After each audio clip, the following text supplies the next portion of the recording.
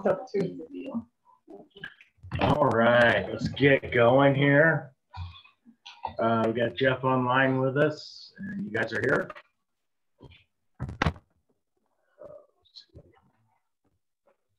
So today we're going to be going over contracts, writing a purchase agreement.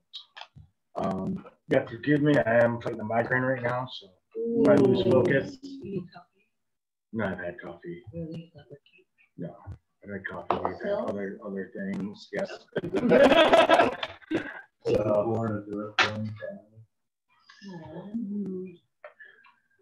So to get started, obviously, we're just going to start with, I'll just pick a listing, one of our office ones at MLS. We will go with Huntington Cove. Yeah, I showed that property. I wonder why no one is buying. I know it's being offered. I know. They will soon enough. They need to drop about 10,000. Oh, that's nice. Yeah. We need to tie by 10,000. Yeah. So one of the biggest things, obviously, we have our MLS. We, search the property. Client wants to write an offer. A couple things here. We always want to make sure we check the tax record. Oh, that's one where we did the. Sorry. Yeah. Just to kind of see what's going on, gives us information. We can verify the square footage and different things in there. Building square feet, things like that, lot size, different things like that. Another thing we always like to do is from the main display, the listing, we always kind of want to check the recorder's office, and we have links here. If you hover over them, they tell you which one they are. So Clark County Recorder, my recorder. So it's just a good idea to make sure there's no lien, the house isn't in default. There aren't liens against it. Kind of gives us an idea of what we're going up against. Oh, they'll show up there. This I'm going to have to copy the parcel number. Because you guys want to search by parcel number.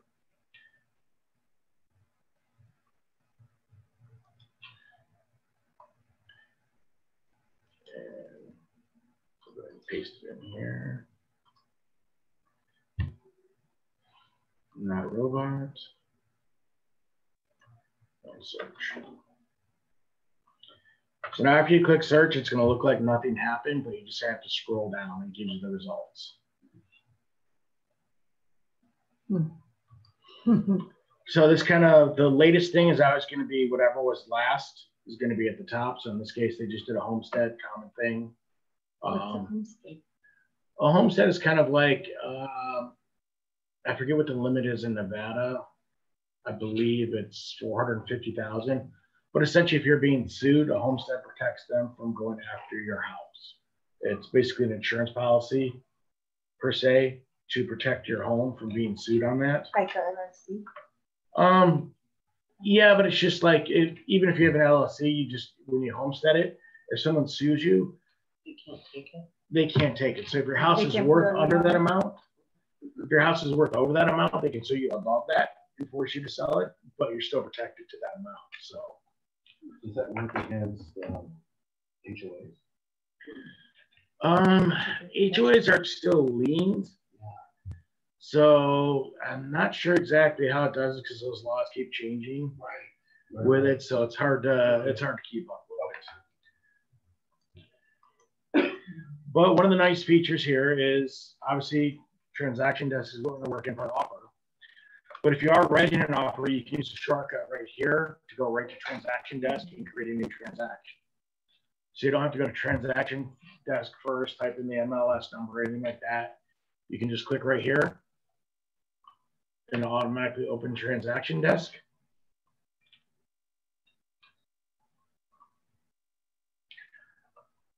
And it's going to create a new transaction. Now, for me, when you're creating a transaction, I always start, for me personally, I like to start with the client's last name and then maybe dash the address. That way,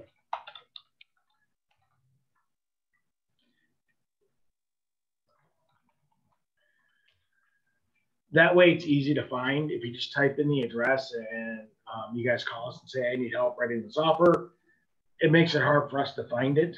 So if we have the address and the last name, because we can log in as management into your transaction desk. We can basically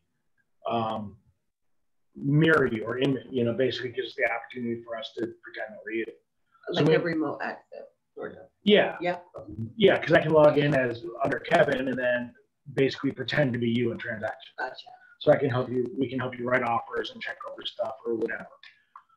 It just makes it easy to do that. Under templates, we have a buyer's template and a listing template, so everyone has access to this.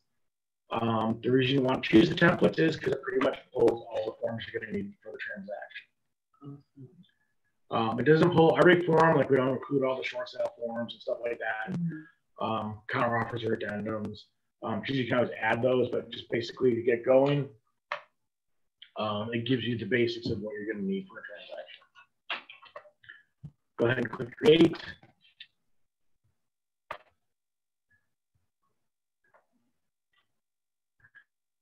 And it's going to bring you into the transaction wizard. For the most part, I just click next here because I already pulled the data. I click next. You just want to get to the contacts portion of it. Now, for some reason, I don't know why it does this, but it'll put in 2 selling brokers for S&G Realty. I just delete the bottom one. It puts us in there twice. You'll still see us twice because obviously this is our listing, but normally you just see S&G Realty and then the other agency. Now at this point, we don't actually have the buyer in here yet. So we can always go up to add a buyer. So we can either create a new transaction contact if you haven't put your buyer into transaction desk yet. If they're in Matrix, they don't automatically pull into here. So you have to add them. At this point, I'm just going to pick an existing contact. We'll just go with George.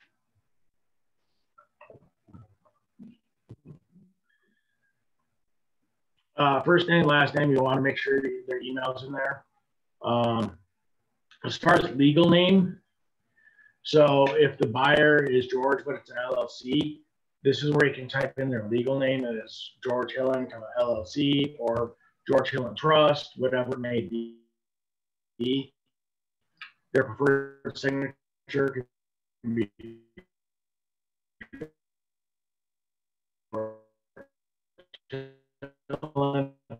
initials GH. If you type in a signature, you have to put in initials or one. If you want to do it so it shows up correctly when they sign, because a lot of times you get an LLC and you need the LLC to show the name, but their signature, they're actually signing the name as trustee. So preferred signature can be, so the legal name can be George Hillen, and then preferred signature can be George Hillen, TRS, or LLC, or whatever their LLC is. So just go ahead and click save. And then at this point, I just save and exit. So when you're working in transaction desk, we'll go back to the dashboard here. Just don't go into forms and start typing on documents or forms. I always make sure you go to your transaction. So you always want to be working within your transaction in transaction desk. So once you click on it, you'll see transaction dashboard, and in this case, we have a picture of the house and what we named it. So in here, we'll have forms in this section here. And then we'll have documents, checklists. You can kind of change these around however you want it to look. But essentially what we do is we're going to go to forms. And then obviously we always start with the duties owed. In this case, we aren't going to go over all that, but we're just going to go straight into the purchase agreement.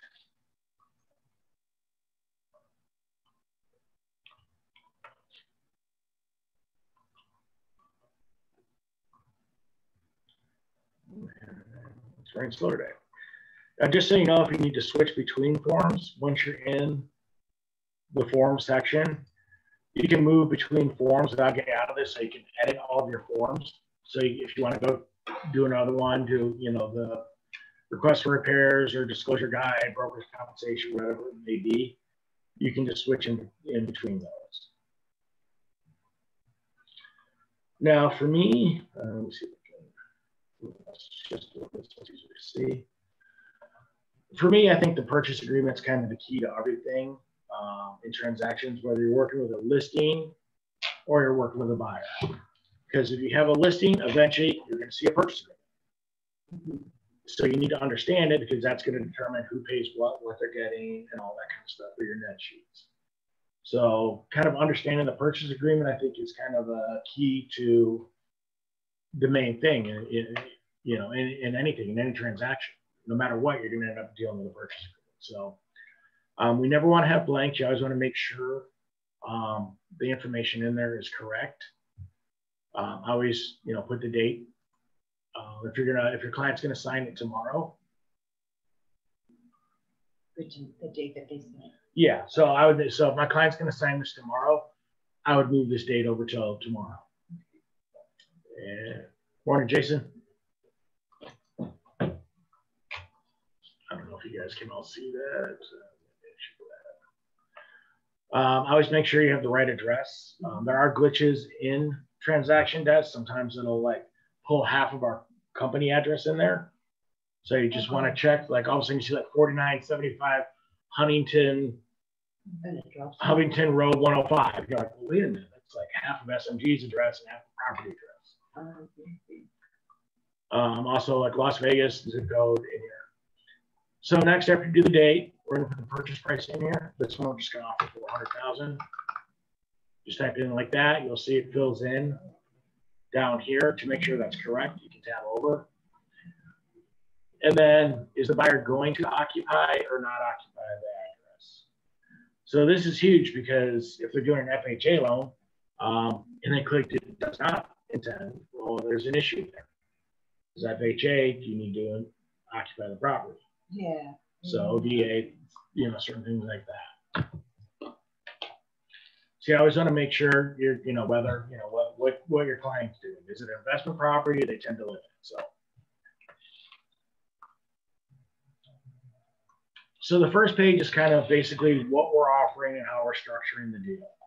So in this case, if we take a look at the listing, we're looking at they want $3,000 earnest money down.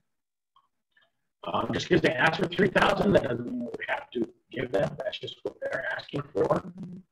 This is where it comes into how strong is your offer going to be. If you're in competition, you may go up to $5,000. Yeah. Showing, hey, I'm looking to put a little more into the game. That's going to make your offer look a little more appealing. So those are different things you can do. If you go in there and put $1,000, well, they're going to be like, well, you're not really risking as much. So you'll see that sometimes. But that's where communication comes in with the other agent. Once you write it up and get it signed, I'd call the other agent. Hey, look, I noticed there's only $1,000 in there because we're doing a VA loan. Because they may not pick up on that just because you put it in there and they're doing a VA loan. They may not be thinking that. Yeah. So a lot of times it helps to call and explain. That's always, communication. And when you call the other side, hey, great listing. The clients loved it. Hey, congratulations on that. Just let you know I just sent over an offer to you. Start out with congratulating. Open up that line of communication. Let them know, hey, great job. They're going to be like, you're stroking their ego. At the end of the day, you're stroking their ego, and that's a good thing. It shows you want to work with them. And it really does make a difference. You communicate with them as opposed to you just send something over. Like me. What am I going to communicate with him about that offer? If anything, hey, just check your email, just send it over. Hey, great job. Client is interested. Just take a look at it. Let me know. Let me know. It all just depends.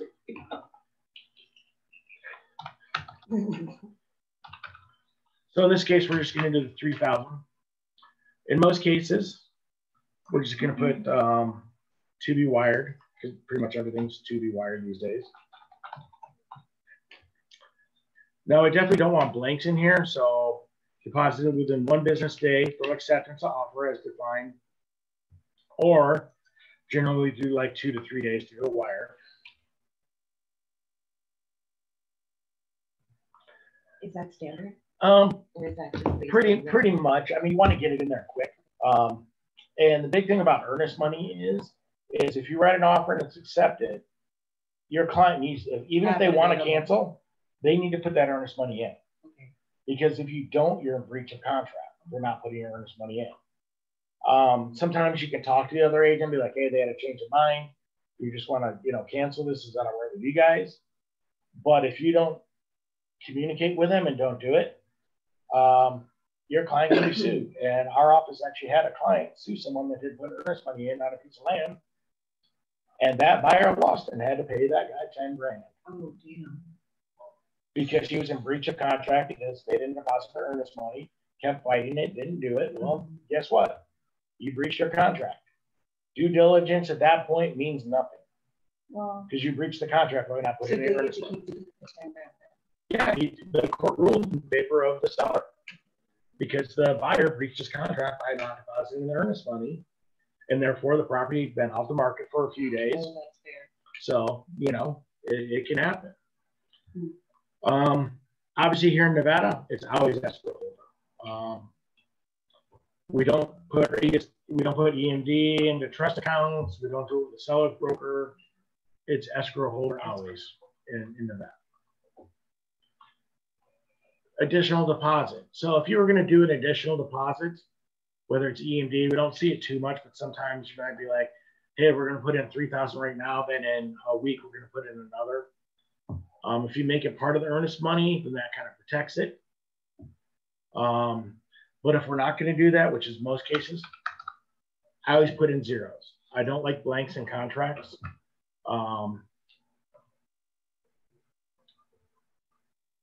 Just not my thing. So now we're looking at, okay, item C, this agreement is contingent upon the buyer qualifying for a new loan. So in this case, we're going to let's just do FHA. And I always make sure you look at the boxes where the boxes start to make sure you're checking the right one. I know, right? Because if you check VA, maybe that. So let's just say in this case, we're putting FHA 3.5% down. What's that, 400? Yeah.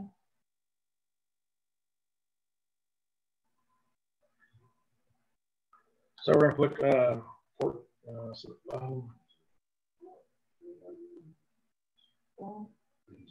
386.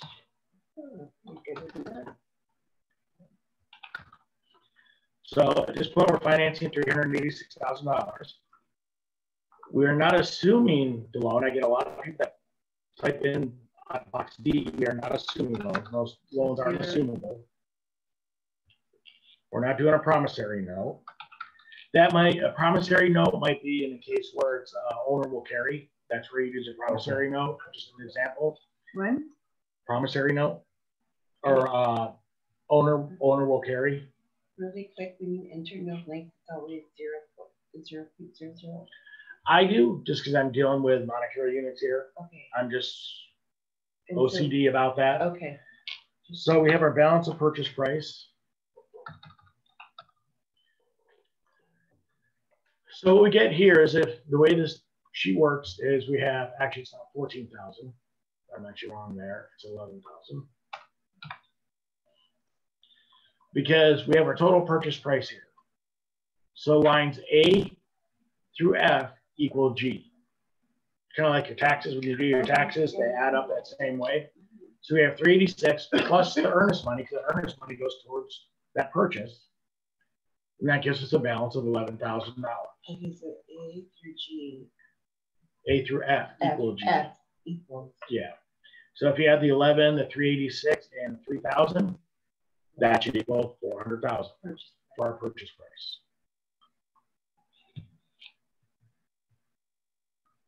So does anyone have any questions on this first page here? Okay.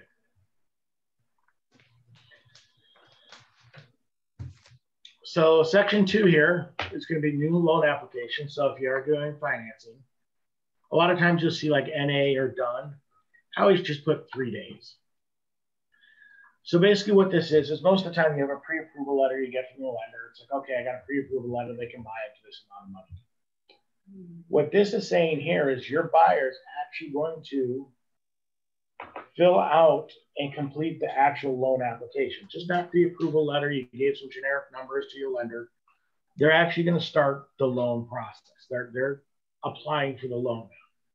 So they need to contact their lender within 3 days to basically start the process. They're going through, here's our offer, it's accepted. I'm supplying the lender, stuff like that.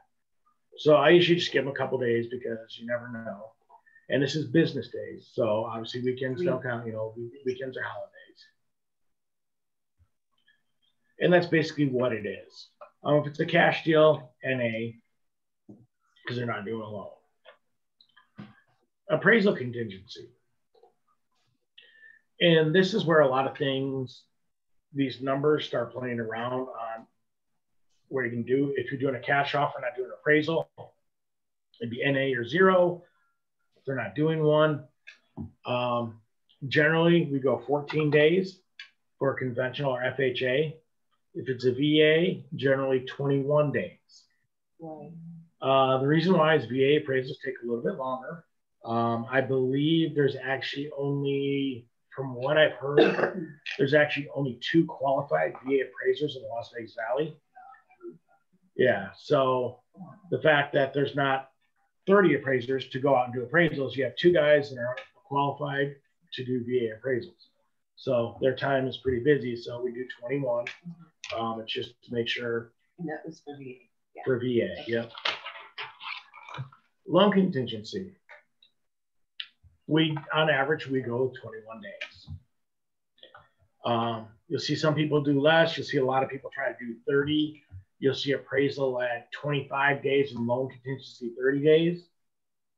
Well, that's affecting how strong your offer is. Because now you're waiting as the seller. Now I'm waiting, and now I have to wait for 25 days to find out if this house appraises. Oh God. And if it doesn't, I may not want to come down to that price, and I'm going to put my house back on the market. So for me, I would tighten that up as a selling agent, be like, back it up to 14. I want to know, does this house appraise? Are we moving forward, or am I putting it back on the market? So you got to kind of look at both sides of it, of how you're doing it. When you're writing an offer, you're kind of thinking of both sides. Obviously, if you represent the buyer, you're trying to do the buyer's best interest, but it also makes your offer possibly stronger. Same thing with low contingency. I don't want to wait 30 days on the 30-day escrow. Can't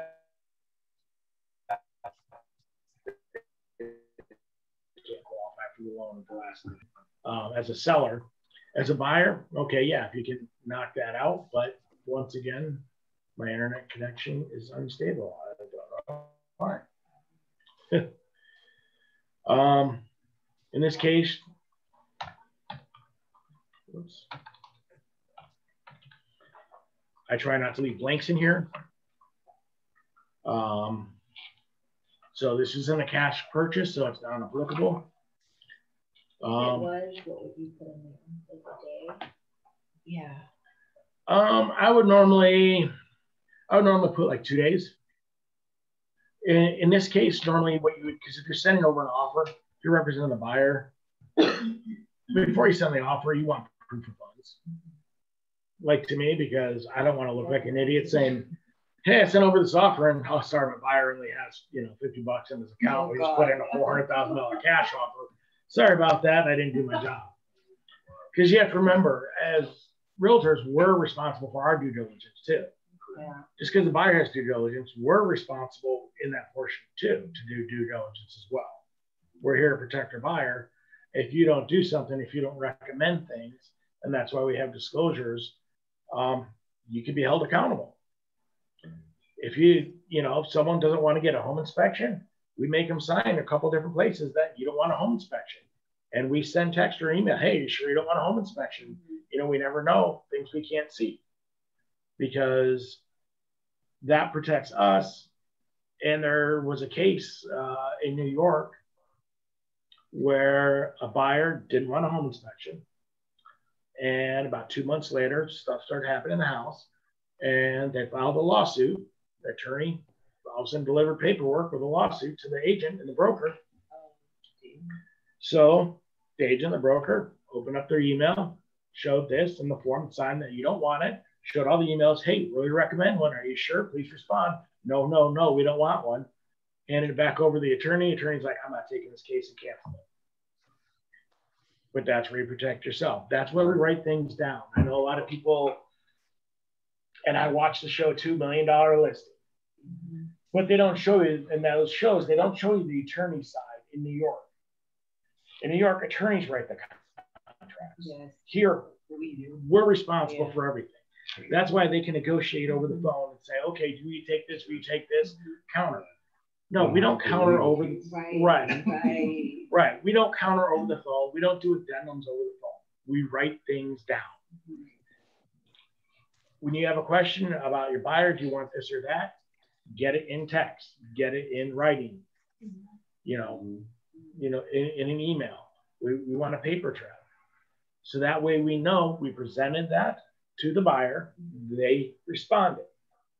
You just have a phone call about it. Hey, do you want to have a home warranty? No, I don't.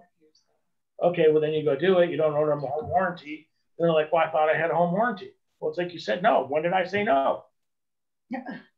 When you were drinking. Well, I have the email right here that says you said no. I asked you if you wanted it. So just, I mean. Yeah, if you do have a call, follow up with an email, confirm. Yes. You know, per our conversation, you said that you didn't want a call. So at least you got something. Right. It's just better to get things in writing to protect yourself. You know. Sale of other property. Is this purchase agreement contingent upon the sale of their house selling? Mr. Sinda. Right. It's going to be a yes or no. If it's a yes, then you are going to need a contingent upon sale addendum. It says it right here. The attached contingent upon sale addendum is incorporated into this agreement. So if you forget to include that and you check this box, you have no reason because it just told you to include it. Why you look at me like that?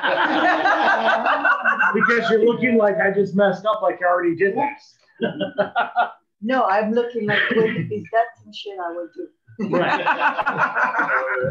and that's why I always say, be careful. Like when I do trainings and stuff, and I ask you to write a contract, I'm going to ask you to fill it out to the best of your ability first, because I want to see what you're reading and what you're comprehending. Right. From there, it can help you out and go from there. But I want to see, because in most cases, like I said, it tells you right there. If checked, you're going to need something else.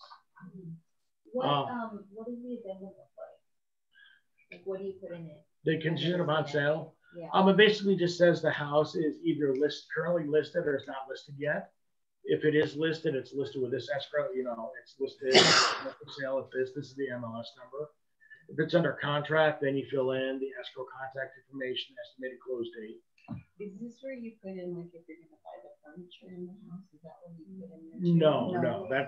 This is contingent upon sale addendum is only if you need to sell your house to buy the house already off.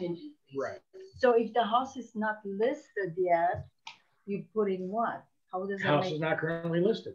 Does that make you feel bad? Like this, that most likely not gonna like accept your offer? Well, it's tougher to get accepted, yes. But in there, you also have a date saying like, look, if we don't get our house sold by this date and we don't cancel this purchase agreement by this date, then we waive that contingency and then therefore must continue to buy this house, even though our house didn't sell. Oh, God. Okay. So they stuck in the middle? Or you? Well, it depends on what date you put in there. So you have to be careful and think about like, well, hey, I want 30 days to sell. When's my close date on this? When do my contingencies run out? So hold on. So you have to buy it no matter what if you cannot sell your home? If you do not cancel prior to the date you put in the addendum. I see what you're saying. So what's usually the date? 30 days, you said? It really depends. If your put house 60 is in, days, 90 days? well, you put 90 days and you're doing a 30-day close here, how does that make sense? Well, you tell me. That's what I'm asking. Well, no. Because I'm the rookie here. Well, no, I'm just saying, if you're supposed to close this house in 30 days, Right. why would you put 90 days on your other? So I have to change it all from the beginning. You'd make it 25 days on your addendum because this is supposed to close in 30. So you need to cancel prior to 25 that. days. Wow, so how will I do it with Miss Lucinda then?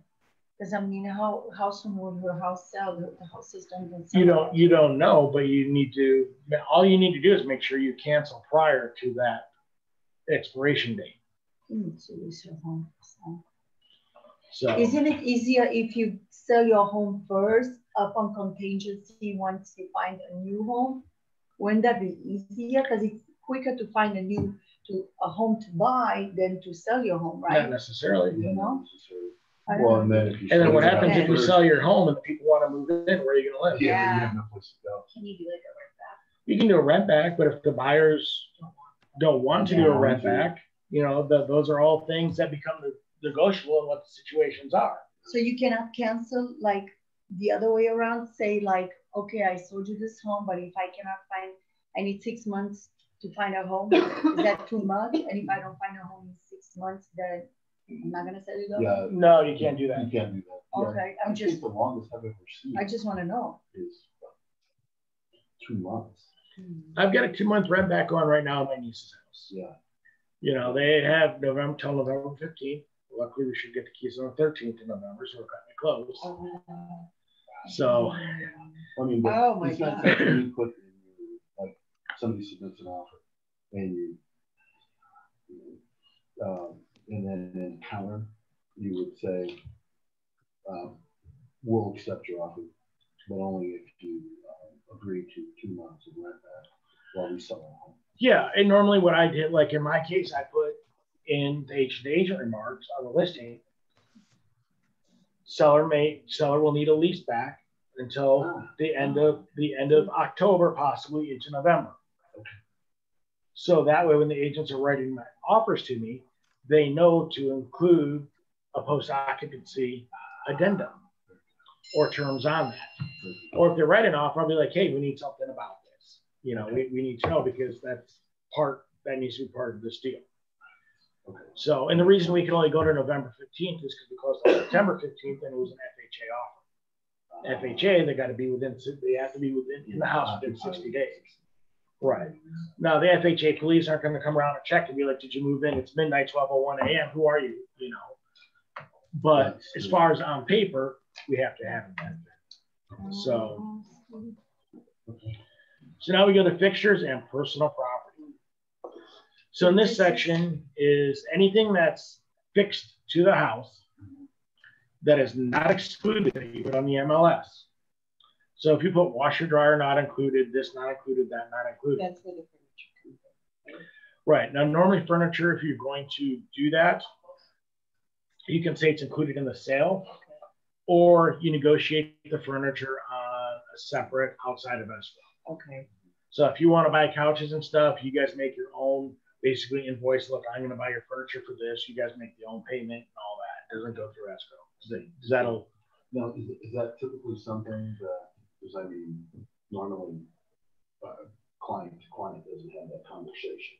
Is that something that I, as a realtor, would then my client would give it to me, I'd give it to you, you'd give it to? Yeah, you can help facilitate it. Okay. So I would send over to the other listing agent or the listing agent, hey, my buyers want the couch, this, that. They're willing to offer this price. Is that included in the loan? No, They have to pay it on the side. that has to be outside of escrow. Because that guy wants to sell his table, right? And he wants 6,000 for the table Right. Gets sold outside. It's either part of the deal. It cannot be part. of the loan. Right. Because they aren't going to come appraising it. They aren't going to come appraise the Right, that table. makes sense. You know. Right. So- They're not gonna That's why I say- would. But the fixture, he also has fixed furniture, attached furniture, that's gonna be included in the appraisal, right? Yeah. If you have built-in cabinets Yeah, and stuff, yeah, you can't rip those out. Yeah, but he has building. If you have a chandelier you want to keep, tell your seller to change out the chandelier before someone sees it. Okay. Or it needs to be noted in the MLS not And included. so one where they put they must have taped 5 garbage bags together. They looped over it and had this big thing out of it that not included. Right. You couldn't see it. It was like this black orb hanging in space that not included. Right. Because they couldn't get it down. Now, here's one thing to note. If it says, so let's just take a look. Let's see what pops up because I can't get my tabs.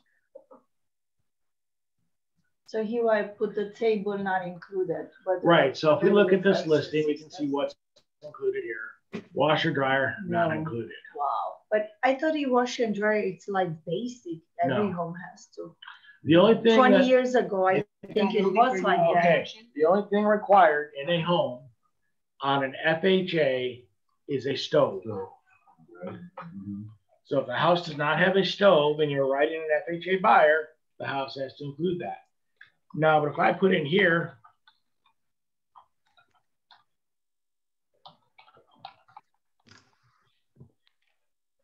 and I type that in there, I'm asking for the washer and dryer. Even though they say it's not included in the MLS, I can type it in there. Now, if the seller signed this, they owe me a washer and dryer. Right. Oh my God. So they have to make sure they read the contract. Just because you put it as not included in the MLS and they put it in here, this is a contract that oversees what you put in the MLS. So you need to pay attention. And you need to be specific. Yes. I saw one where they have stainless steel, and in the garage was a stainless steel refrigerator, and in the house was a stainless steel refrigerator. They swapped and took the one from the house. Yes. Took the one from the garage because all it said was refrigerator. Right. So you need to be specific in that. So It's a right. better fridge, right? So if you're a listing agent, you better read this section and see what they're asking for. You need to look for it if you're the listing agent. If I'm the buyer's agent and I slip that in there, guess what? And if I put GE or whatever model and specific on that, they have to buy that. Well, they have to leave it, or they have to buy a new one. They have to buy identical. Yes. Right. Yeah, that's what I'm saying. Right. So I'm just saying you can, just because they say washer and dryer is not included in the MLS, is one in the house. If your buyer says, I need a washer and dryer, I want the ones in there. You can add it into the contract. They may counter it out, but if they don't, then. So should we be specific on what type of washer and dryer or just washer and dryer? I think that goes a little too far. You can say new. Well, you can't make them go buy you a new one. No? No. Damn, I have a good imagination. Yeah. So you can just put Why existing not? washer and dryer. Put existing though. Right. So. I cannot make them buy a brand new one? No. So next we get to opening of escrow. Now there's a lot of different things. You'll see the MLS, escrow opened or paperwork started with so-and-so at this title company. That's great because we all know technically we're not supposed to steer your people towards an escrow company. So technically, you're not even supposed to put that in the MLS, even though everyone still does. Oh. No matter what, it is always, always, always the buyer's choice of escrow. If you're going to suggest one, you can suggest like, hey, you're more than welcome. I always tell my buyers, the escrow company I normally use is this. There's also several title companies you can use. You're more than welcome. They have different rates. Feel free to check them out. Do you have a preference? Yeah. Most of the time they'll be like, well, go with who you work with. Okay, just want to make sure. So in a lot of cases, if you are working, obviously we have escrow reps come in our office, you know, with Tim Sands, Chanel. Who's Tim Sands? He's with First American Title. So he's another title rep. But if they're helping you, it would be nice. Like if Chanel's giving you all kinds of things and you get the buyer from this or whatever, then you go open escrow at First American. No. Not saying you That's can't like do showing it. homes and then they go buy with someone else. Right. Exact same thing. Yeah. So, and trust me, they can see who you open escrow with. Every escrow officer, they know how many escrows your company gives them, who gives them what, and all that. So, right. So, like for me, I work with different people at First American and also WFG.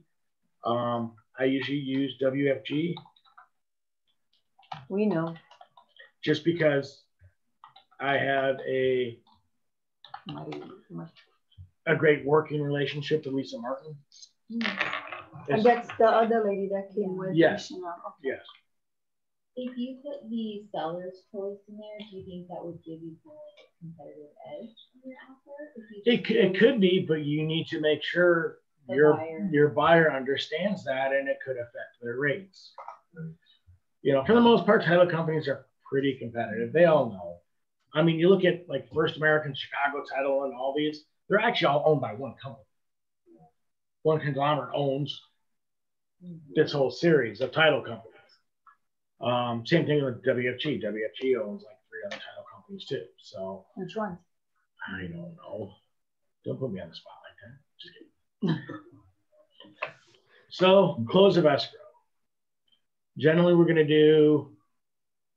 What does WFG stand for? I forgot what it was. Fargo Group. No, it's like some other name. So close of escrow. So when you're writing or before you write an offer, it's always good to speak with your lender if you don't know. Most of us just go put in a day and say, okay, well, we're going to close on this day. Well, if you're doing a VA loan, it's taking a little bit longer in VA loans, you might want to make that 40 days. Can your lender get it done? If you want to close in 21 days because you're trying to make a stronger offer, can your lender get it done? You put in 21 here, and your lender's like, I can't do that. Well, guess what? You're asking for extensions at the beginning of a new thing, and you're just kind of like, great, what am I doing?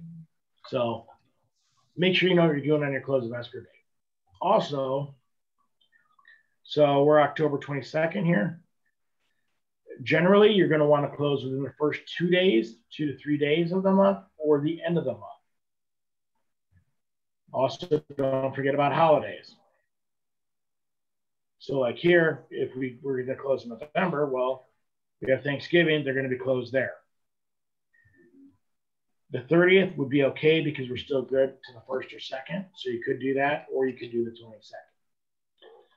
The reason why this affects things is it affects your prorations and how much money your buyer is going to need at the close of escrow.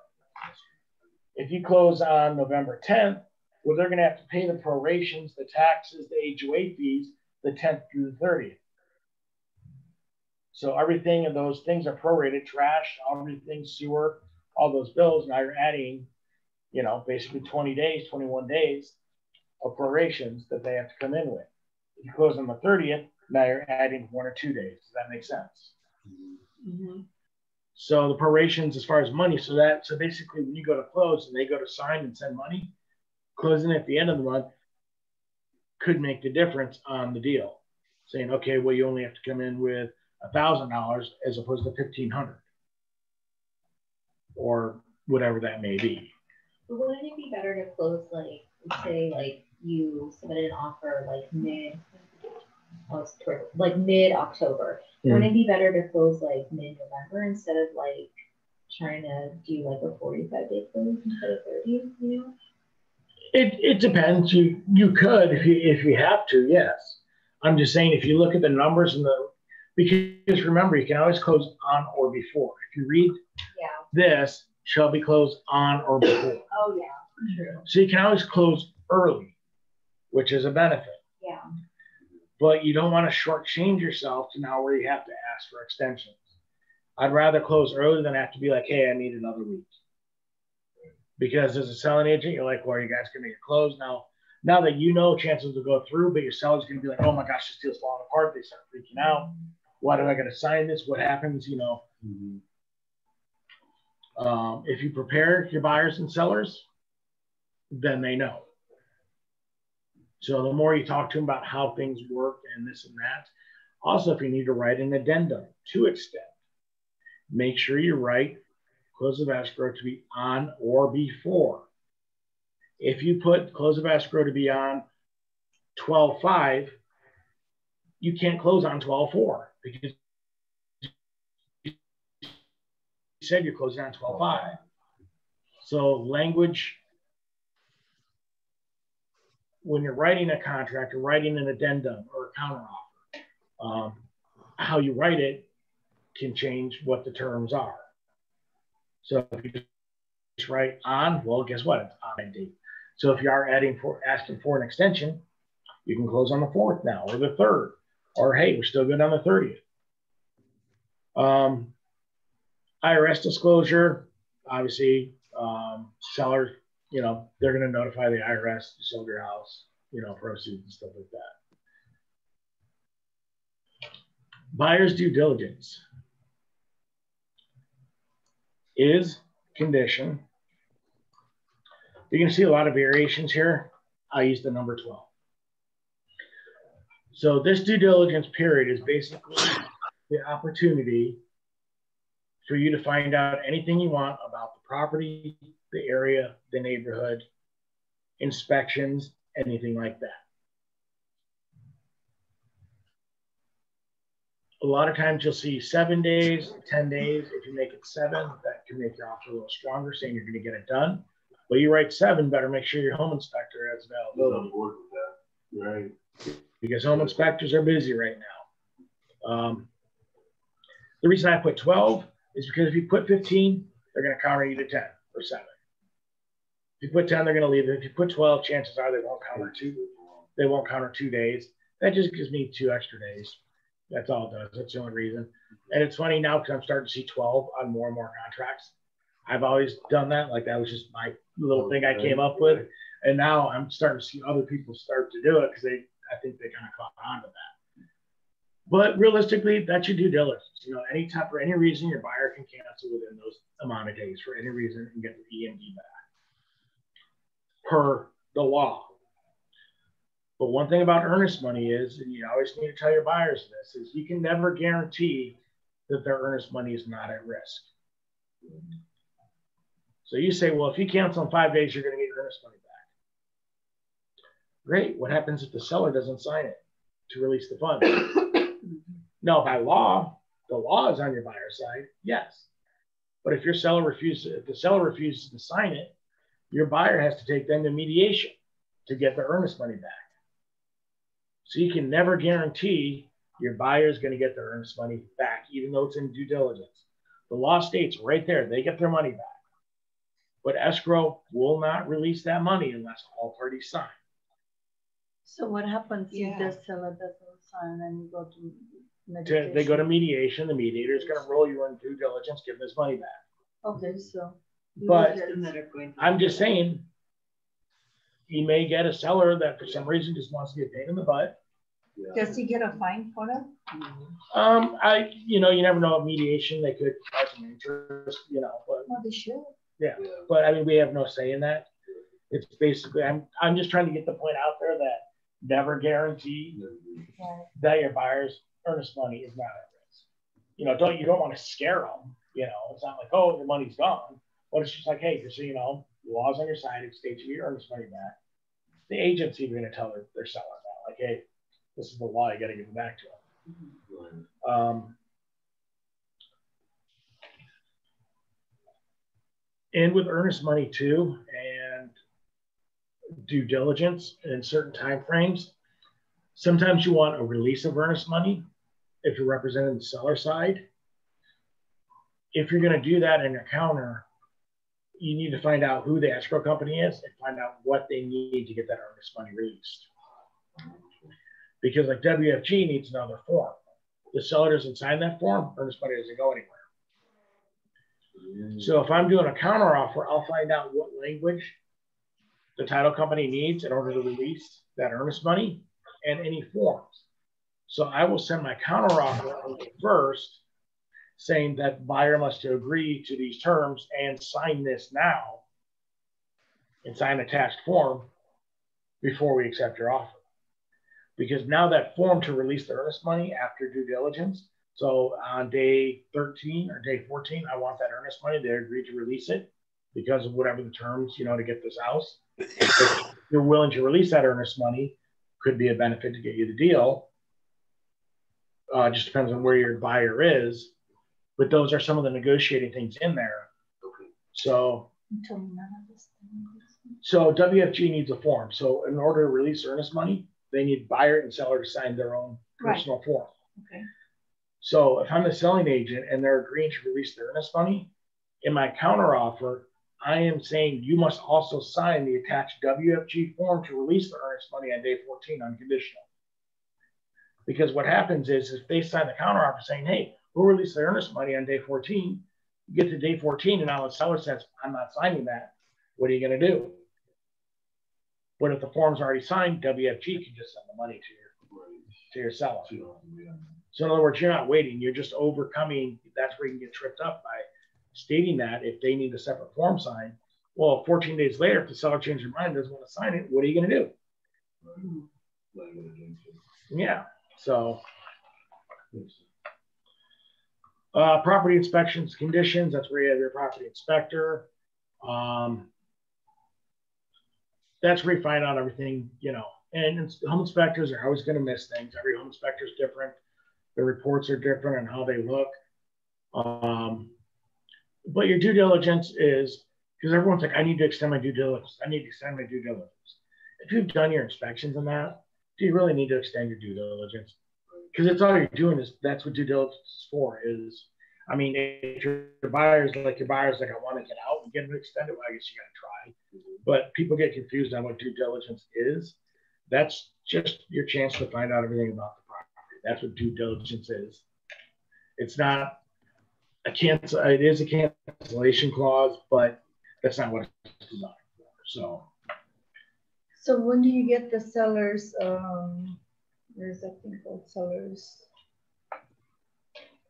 The disclosure form? Yeah, sellers disclosure form.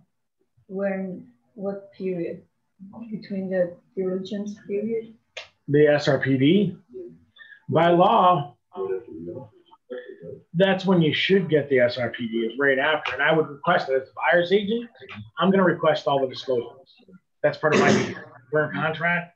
I want the SRPD even before I get my inspection done, because I may want my inspector to look at something a little closer. Right.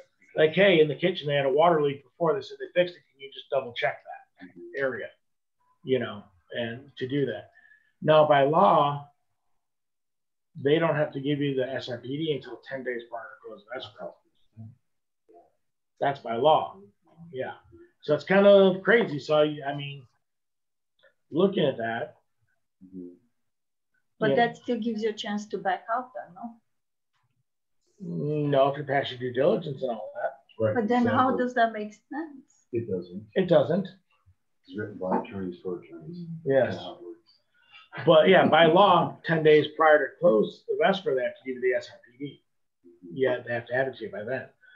But as an agent, being like, if you don't get it to me as a buyer's agent, I'd be like, we got to pull out then, because you're not getting, you know, I know what the law states, but I need to know. What happened to that girl then? That I told you about from the gym, because she's trying to buy this property at Queens Ridge. She didn't know that there was a problem on the floor, and she requested the seller's disclosure, you know, and she requested, you know, and they pushed it and pushed it out. She went out of due diligence, and now she's about to lose it. She said, I'm just rather let the earnest money go, because she said there's something wrong with the floor, it's sticking out, and they don't want to fix it. They want to offer me $1,000, and I don't know what's going on there. Yeah. Yeah, and the inspector didn't pick it up. And she had her inspection. That's what I'm wondering too. Yeah. That's weird. Yeah. It's hard to say. Yeah, understood. Yeah, and under your SRPD, you have that. You also have, I just totally forgot where's it here. Can you sue the inspector? No. No. You usually sign something saying, Yeah. It's just an opinion.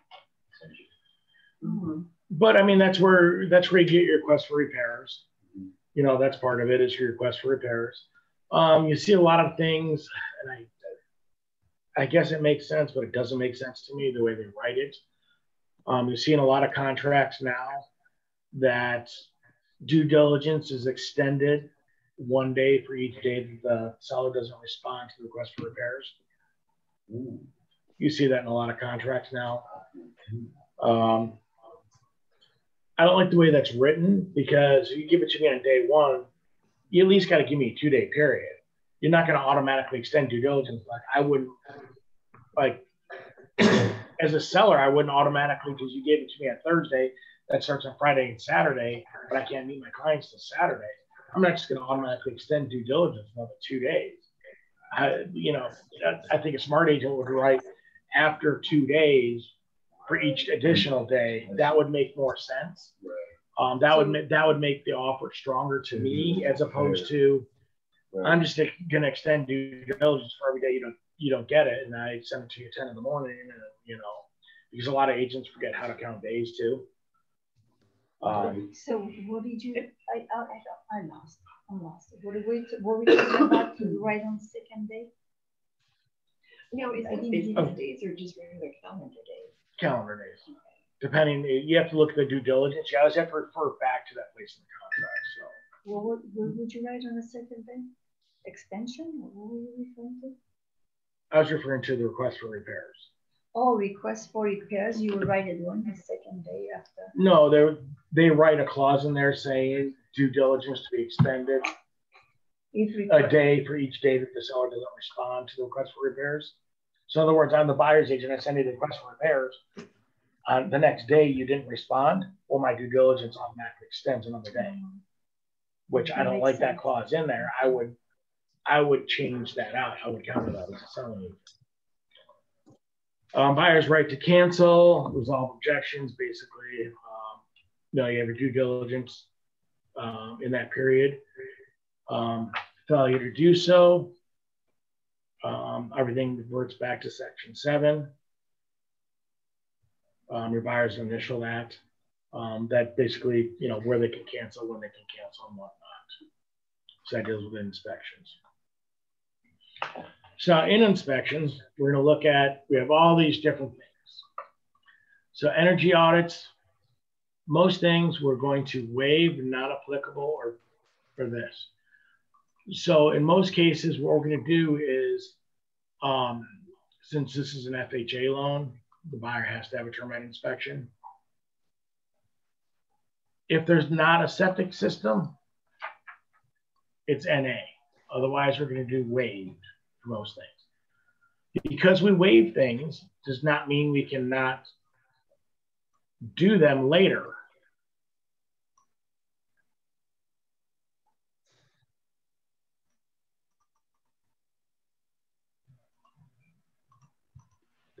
Oh, I think maybe that's VA.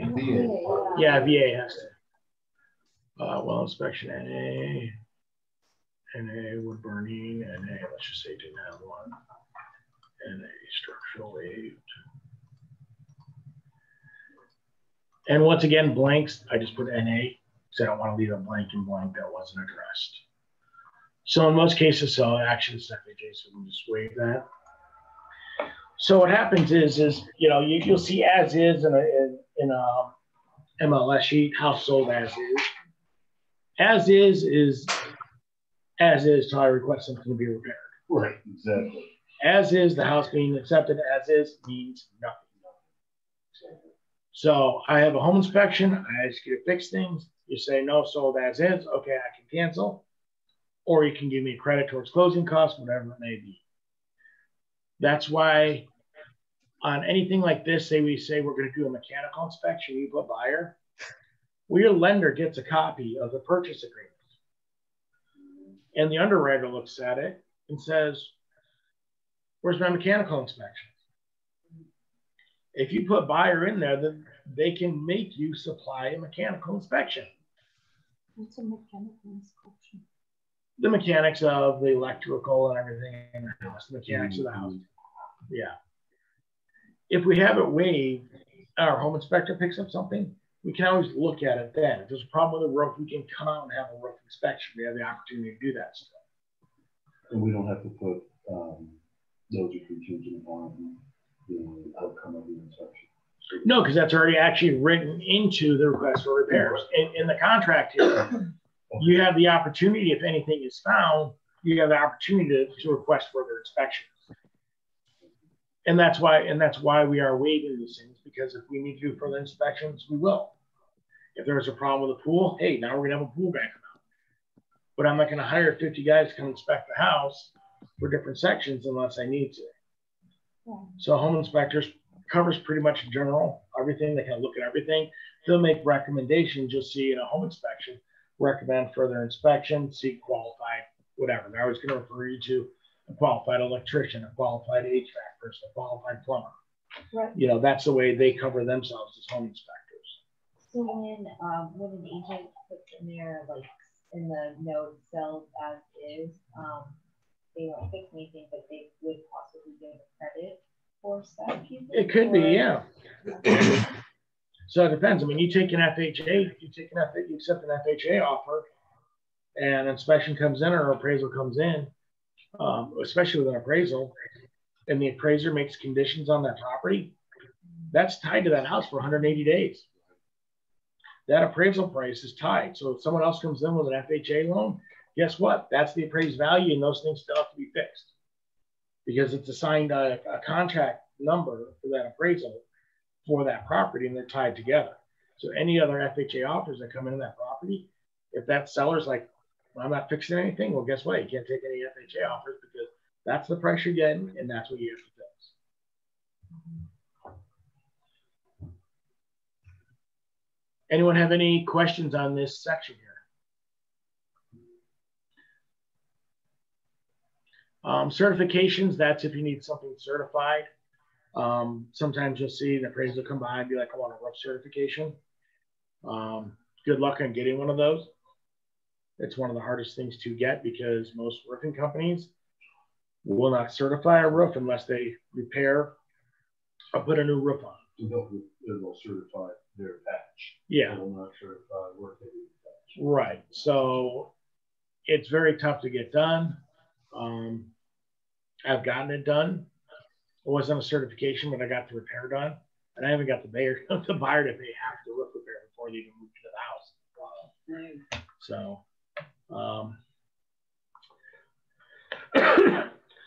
escrow fees. Typically 50-50.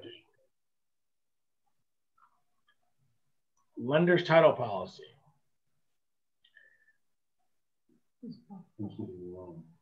That's by the buyer. If you have a cash offer, there is no lender's title policy. It is NA or waived. Owner's title policy, seller. Real property transfer tax, seller. Buyer appraisal, other NA. What would be I've never seen anything like that before. What would be an other in that scenario? A lot of them put like HOA docs. It may be some have SIDS and lids. If you have SIDS and lids. Oh, okay. If there is, I think like in Sun City Anthem, they have like a 1% fee for a new buyer to acquire it for the HOA. Oh, wow. So there's a fee like that fund would be fully funded by now. Yeah. That's not, huh? Yeah. So there's different things like that. Okay. Real property transfer tax, just so y'all know, I believe it is still $5.10 per thousand. So this is an area that if you want to write a stronger offer, you may split that 50-50. You may offer the seller a little bit like, hey, we'll cover some of that because that's going to be, depending on the price of the house, could be $1,000 fee. Also, other things in here, if a house is ridiculously overpriced by like $50,000 or something like that, you can put in here the seller to pay for the appraisal. Now, if you do that later in the contract, on page 8 or 9, you have additional terms, where at what point you would write buyer to reimburse seller for appraisal if property, basically, if property does not appraise and the buyer and the seller comes down to the price, you're going to reimburse them at close of escrow. Okay. That's successful close of escrow. So by doing that, and depending on that changes from market to market. Obviously, on a seller's market, it's kind of hard to get done right now. But some people are still a little crazy and like, oh, I'm going to price this house at, I want $600,000. It's like, well, the house next door is a model match and just sold for $500 2 days ago. Yeah, but my house is better. Of course it is. Great. It's always better, isn't it? That's right. Yeah. You can see that. 15,000 Yeah. In that case, that's where you might put something like that in there that you know, buyer to reimburse seller for appraisal and successful close of escrow. Leave it at that. Don't get into fancy terms. People I see in counter offers and offers, people tend to write all this. They try to write like an attorney. Don't do it. First of all, the law states that you must make your contracts legible and readable and understandable by the common person. That means someone that's not an attorney, that's not real estate, must be able to understand what you wrote clearly. So if you write all kinds of, you know, people get in there, so some of the stuff I've seen in contracts, you're just like, what? I don't even know what they mean. Right. Yeah. Imagine me then. So those are just, I mean, as far as our traditional contracts, this is the way we structure them. Obviously that, you know, real property transfer tax, seller and buyer. This is just stuff about title, prorations, who's paying what, preliminary title report. Lender's fees and closing fees. If your buyer is asking for closing costs, this is where you put that. Okay. Now you can either type it as a monetary unit or as a percentage. So you can put up to 4%, up to 5% on FHA now. I believe they can contribute. They just changed that. Yeah, did the extra 1%. Yeah, they just added 1%, so you could go up to 5%, which means they can use up to 5% of that. Oh, you don't put like split it 50-50? No, this, you're asking for closing costs.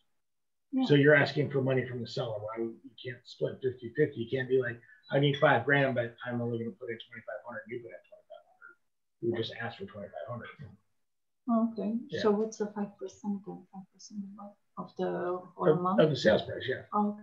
Yeah, 5%. So you want whatever 5% of the sales price is in closing costs. How many percent are the closing costs of the sales price?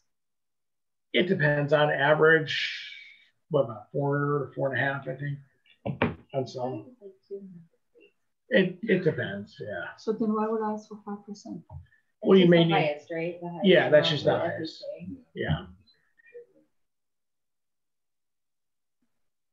Now, what do you guys think the difference between including or excluding means?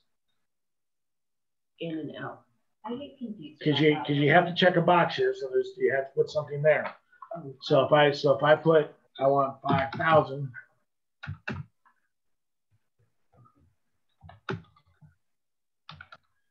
Closing costs, and I'm doing an FHA loan, what would be the difference between including and excluding?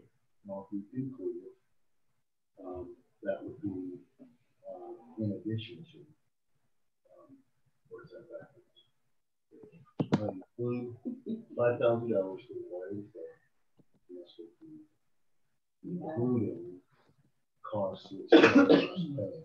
So if there were any other costs, this would be in addition to this cost. But if you exclude it, there's no other addition. That means no other addition. Right. So basically what it means, like say in a VA loan, you have to pay for a termite inspection. Right. If I ask for $5,000, and let's just say the termite inspection is $100. If I put including, that $100 comes off that $5,000. So now I get $4,900 in closing because I'm including the fees that the seller is required to pay for that loan. If I do excluding, that means they get the $5,000 and they still pay the $100 for the termite inspection. So $5,000 is whatever they have to pay for that loan plus the $5,000. So any fees required that the seller is required to pay by that loan for that loan program, if you do including, that comes off the money you were asking for. Gotcha. So that can be a difference. So if you check excluding, that means you want, hey, you pay what you got to pay for my loan, and I want $5,000. So a lot of people, you know, confuse those. So it is an important thing to know, like, hey, are you doing that? If you ask for $5,000, what you want to include it, it's kind of be like, well, yeah, I know you guys got to pay some costs that comes off of that. So would you say mostly most people choose including or just excluding? It depends. If your buyer needs a hard $5,000 to close, which we know a lot of them do. Yeah. Like they can't do it without that 5,000. Then you would do excluding. Okay. So that's what I did on the last, the Jennifer Berry house, we had a conventional loan, and then when she countered, and then she said, what did she say? She said it's actually including. I mean, you still got the 5,000 though, so not really. Well, because in a conventional loan, there's nothing the seller's required to pay. Oh, so that's why. Yeah, Okay. so it doesn't I matter. just made a mistake. Yeah, in a conventional loan, it's not going to affect anything. In FHA and VAs, where like there are some seller fees in there, they're minimal, you know, a couple $100, but a couple $100 is, you know, that's it. Yes. Another big thing, home warranty. Obviously, in the buyer's notice of disclosure, that I know we all have our buyers sign, or will have our buyers sign. Notice of disclosure. Yes. It's a disclosure form for the buyers to sign. Talks about scorpions, talks about airplane noise, talks about golf course closing. It's a big one. And when do I do that? When you're writing an offer. Well, I didn't do that yesterday. Oh. Well, we're just writing the offer for that, but we'll go that later. Anyways, they want a home warranty. It's either buyer requires or waives. And once again, this comes into that one story I told you earlier, where the buyer said, oh no, I didn't get a home warranty. I wanted one, you told me. And I was like, well, no, we told you that was a home inspection. But same thing with a home warranty. They think they get one, and they're like, oh no, I didn't get one. Oh, but mine did get one. Yeah. He included it. So I don't, that's only, the notice of disclosure is only when they don't want one. Well, it's both. I mean, they still got to do the notice of disclosure. But it's just an extra place that they're initially deciding what they want. So, in this case, we can put First American Home Warranty, we can put to be determined. Obviously, with a home warranty, we want to give them an option of which company they want to use. Or, you know, our basic preferred one is First American that we use. But some people want HWA or American Home Shield, you know, someone. The amount, you always want to put, I think the prices are $595, so maybe I go 600, not to include 600. If there's a pool, I put 800 because pool coverage is always additional. And then once again, this is going to affect your offer. Is the seller going to pay for it, or is the buyer going to pay for it? The buyer wants one. Are you going to ask the seller to pay for it? What do you suggest for money? It depends on the price. It depends on the price, and it depends on the market. Condition of the house. Yeah, there's 15 years old that have been maintained. Right. We want you to pay for that. Yeah, and it depends. I mean, if you're dealing with a house with multiple offers, that's going to change. How bad does your buyer want the house? Okay, so let me ask you something. So everybody who looks at the Spanish Hills is saying about the AC units, right? So can I tell them just get a home protection plan and they cover it? As soon as no, you cannot. You can't suggest anything. You can be like, if you want, you can get a home warranty, but you can't say they're going to cover it because any home warranty company is going to be like, oh, is that already there? Was that a pre-existing problem? Yeah, absolutely. It's 1997, right? Right. I'm just saying. 96. But now you just guaranteed that the home warranty company is going to fix it. Oh, okay. And if they don't, guess what? So they're not. Guess who's buying them a new AC unit for $15,000? Oh my goodness, three of them. What are you talking about? Yeah, they're $15,000 each. 10 to 15. Yeah. Depending on the size of the house. Yeah. Well, no wonder nobody buying that home. They out, you know, they those three. Right. Yeah. Okay. HOA stuff. CIC demand. Who pays for that? Seller. Right. Normally we put in there. Drum roll.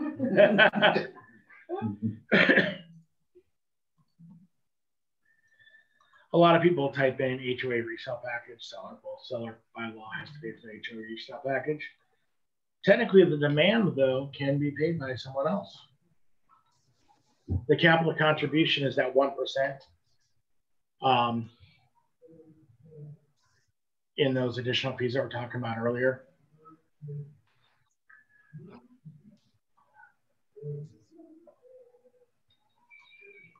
All right, McKinley. Disclosures. I always request that always request an SRPD. In some offers you see come over, they don't put SRPD on there because it's required by law. And some lenders will be like, well, give us the SRPD. So if they don't request it, even though it's required by law, then the lender's like, oh, do they get it? You know? Happy birthday. Happy birthday. Is this his birthday? No. No. Oh. Where's the champagne? So I always do SRPD, construction defects. Obviously lead-based paint, if the house is built in 1978 or prior, or before 1978, so 77 and earlier. Open range, that's going to be if you're way out in the middle of nowhere. Can you be backed up against Bureau of Land Management? You could be backed up against BLM. Most of it's going to be where, like in Pahrump, where they have like some cattle farms and stuff like that, open range. That would be like it when the pig farm was in Las Vegas, right? Or no? It may, Section 10. Hopefully with free range. I hear that's Yeah. that like open range. no, Section 10 from the middle of the city. Open range has to be really open. Yeah. Other, I've never checked other. If there's something else you want, I guess. But you cannot put a time. Why can't you just put a time there too? Like I would like it within the next 4 days. I guess you could. Well, this is a list of other disclosures you want. Right, but you said they don't have to do it under that. But see, by checking this, seller within 5 calendar days of acceptance, seller will provide the following disclosures and/or documents. So now he has to give it to you. Right. So when we're talking about the SRP, if you don't check it, they can wait till 10 days prior to close to give it to you. So that's the If it is checked and they agree to this and don't counter it out, now they got to do it within 5 days. So then that offsets that whole Right. extending the disclosure, the due diligence. If you check this box. That's for the SRPD. Right. You know, you should. Oh, understood. Yeah. Because the extension is more on the request for repairs. So walkthrough, I always do, you can do 1 to 2.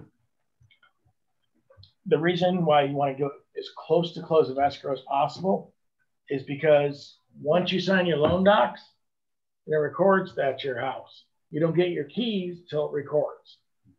So they have confirmation from the county recorder, you cannot get the keys to the house as a buyer.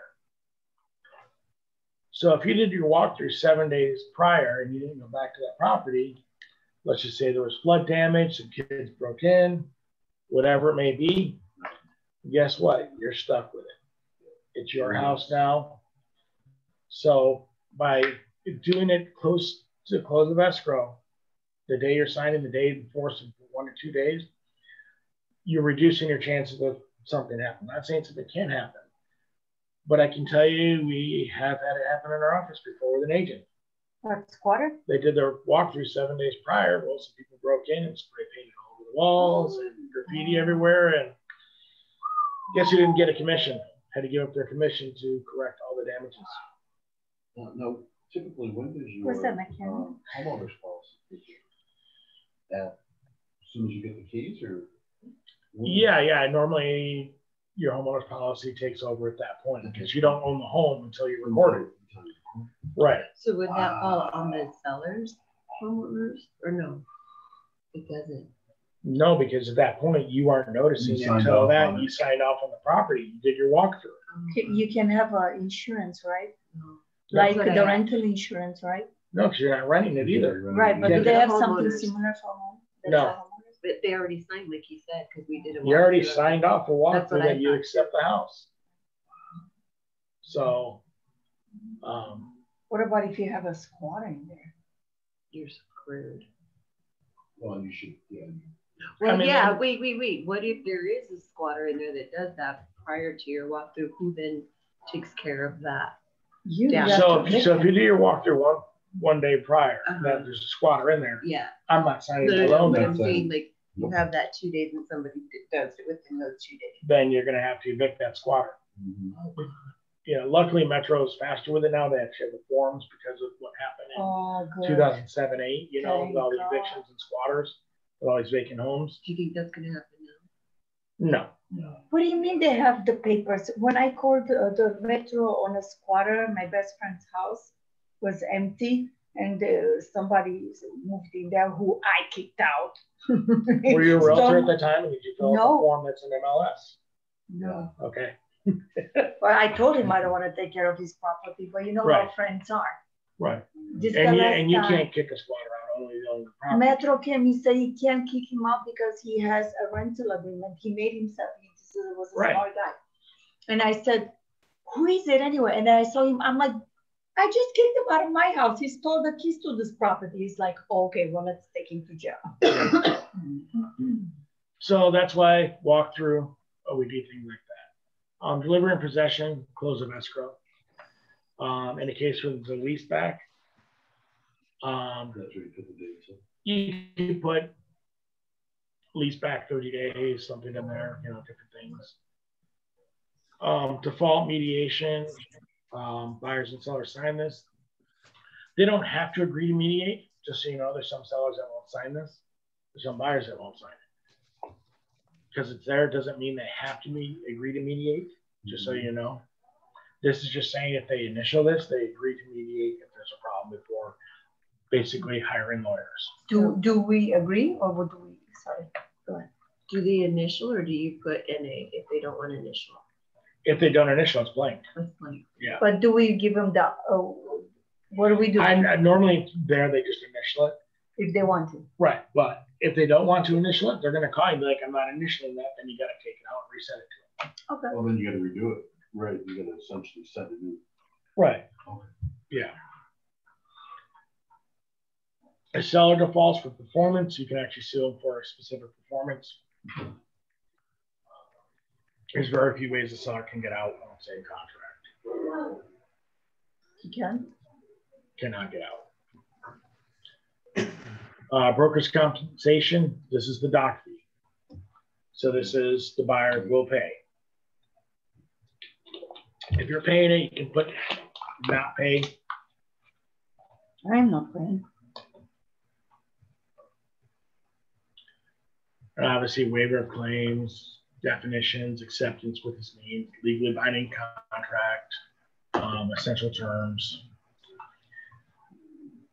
Additional addendums attached. This is where you would write post-possession addendum, short sale addendum to purchase. If they're going to stay in the house after it closes. So if there's another addendum that goes along with this purchase agreement, contingent upon sale addendum, that's where you write where these addendums are in here. Additional terms, if there's any additional terms. Sometimes you'll see washer dryer to stay in this section as well. They won't put it on the fixture section, they'll put it in here. So you can put it in different places. Also, you can put in here, buyer to reimburse seller for appraisal upon close of escrow. Also, make sure this stuff is filled out.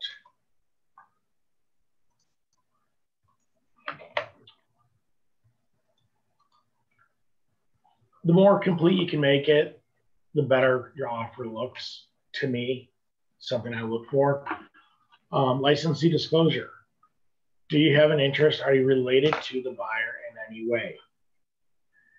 If in doubt, disclose.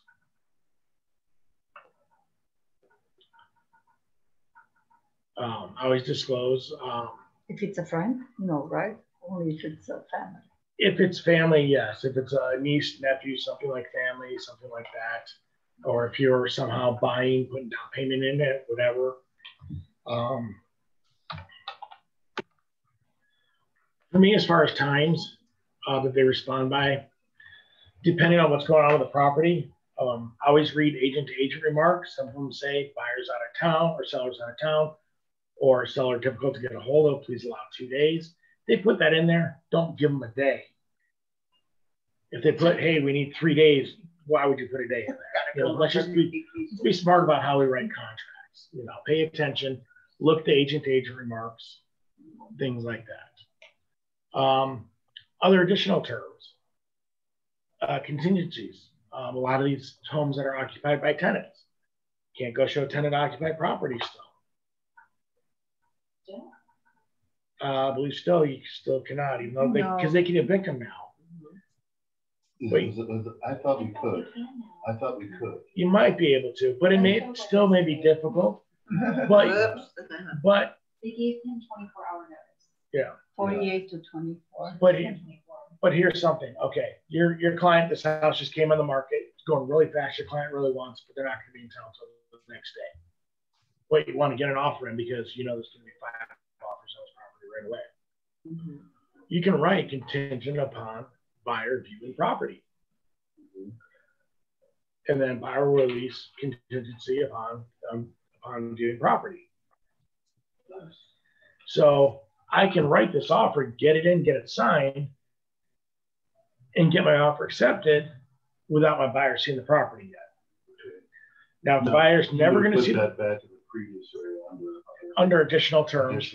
Yeah. Very good. Okay. So those are different things in there you can put in there, contingent upon buyer seeing property. There's all kinds of additional things you can do that you may need to do.